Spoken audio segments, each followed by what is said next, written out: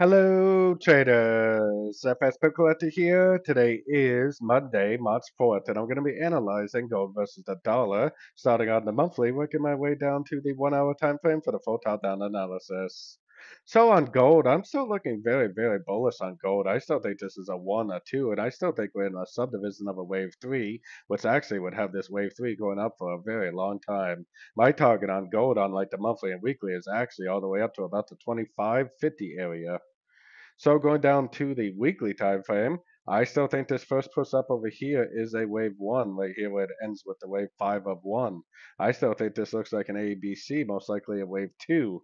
I still believe this is a subdivision of a wave three, like a one of three, a two of three. It definitely looks like the wave two of three is over, and there's a very good likelihood that it's going up for a wave three of wave three.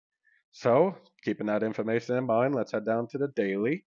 On the daily time frame, I think we have a WXY pattern. I think it's very clearly three waves down W, three waves up X. I think it's a three-way pattern with a double zigzag for the wave B. So A, double zigzag wave B, and then down for wave Y.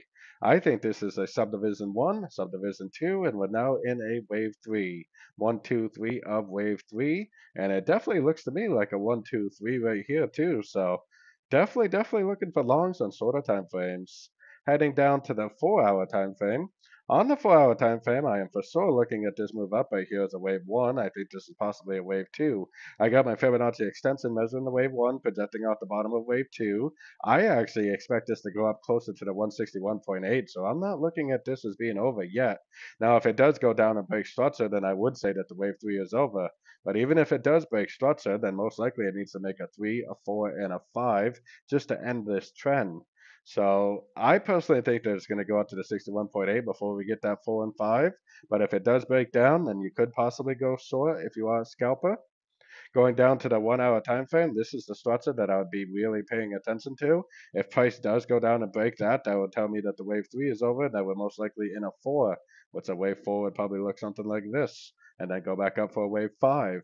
But like I said, I think there's probably a better possibility that this is going to keep on going up, probably at least to that 161.8 and maybe even a little bit higher.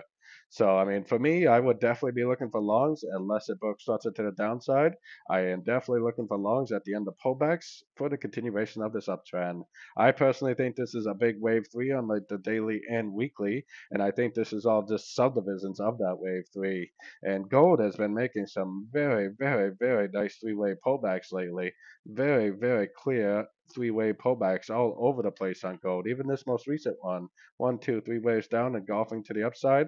Very clear entries to go long. So, like I said, until the higher time frames tell me otherwise, I am definitely looking for longs, and I'm definitely going to continue to go long at the end of every single pullback I see for the continuation of the uptrend. So, don't forget to join my free Discord channel. The link for that is on the screen and in the description. Thanks and happy trading.